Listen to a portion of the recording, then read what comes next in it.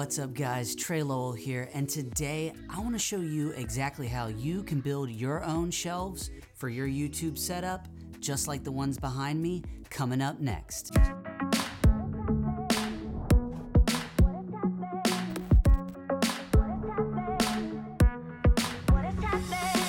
So a lot of us out there are always looking to make our YouTube videos look better. One thing I've been trying to do over the past couple of months is just make my set more appealing for you, the audience out there, and just kind of little by little building kind of its character or exactly what it needs to look like. Now that could be lighting, that could be objects in the background, or in this case, it could be a DIY shelf. So right behind me, I recently built 2 shelves, and I want to walk you guys through the simple steps from somebody that is definitely not a professional when it comes to building just about anything, of how easy you can put together some DIY shelves on a low budget.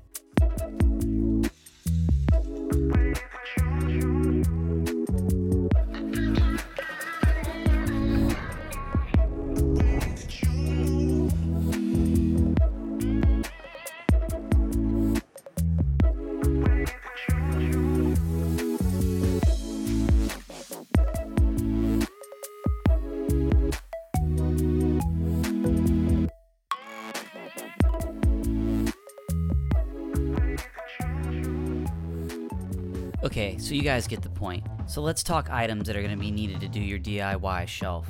Number 1, a saw. And number 2, a measuring tape. Number 3, sandpaper. And number 4, some wood finish. Number 5, some wood conditioner or pre-stain. Number 6 are brackets for hanging our shelves. Conveniently could be purchased on Amazon, coming in at about $12 for 2.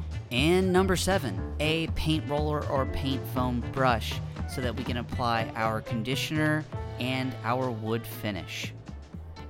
So now that we have all our equipment, let's go ahead and jump into the first step of our DIY shelf, and that is going to be measurements. Go ahead and pick the exact size that you're looking for, and simply we're just going to measure it out with our measuring tape and our pin, and then we're going to move into sawing along our line. So after you're done sawing, the second step will be sanding down the edge that was just sawed.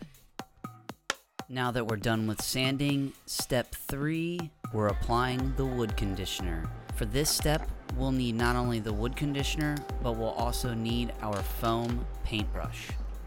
So in my experience, it's best to just lather up the board with a ton of the pre-conditioner and then allow to sit in the sun for a minimum of 4 to 6 hours so that the board can dry.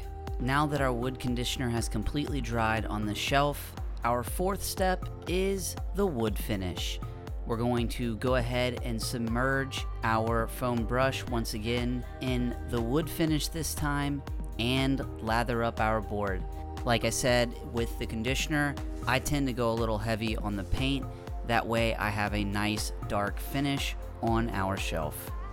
And our final step before we move inside will be installing our brackets / hangers onto our shelf before we move inside to hang the shelf itself.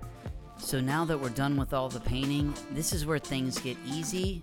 Simply put, it's just time to hang your shelves, put your items on it, and voila, you're done.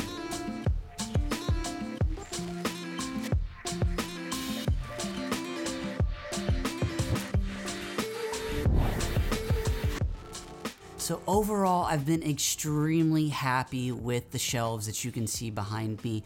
I think a grand total of maybe a full day or 2 of work was put in to successfully pull this off. A lot of the time was actually committed to letting the paint dry, the stain, mainly because you do not want to actually do any drilling or hanging of the shelves when the paint or the stain is not completely dried, because it's going to be very sticky, and if you happen to go put any objects on there, that stain is going to get all over those objects. So for what I would consider 2 days of work and maybe all in maybe $50 to $100 tops. I have a custom set of shelving behind me that I've been extremely happy with. So hey guys, as always, it's Trey Lowell with Lowell Productions. If you like this video, go ahead and hit that like button. If you like the content I keep creating on this channel, go ahead and hit that subscribe button. And as always, I'll see you guys in the next video.